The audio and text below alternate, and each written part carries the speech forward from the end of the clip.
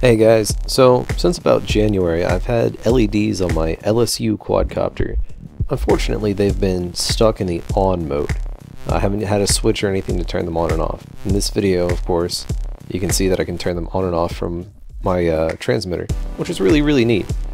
Luckily I have a friend that is actually an electrical engineering major, much smarter than me, and he helped me draw up a wiring diagram and take care of it, so pretty excited about this. This will help decrease the battery expended when I'm flying. It's also kind of neat to just fly it around at night and then suddenly cut the lights on when people aren't expecting it. And if you enjoy these videos, please hit like and subscribe. Have a good day.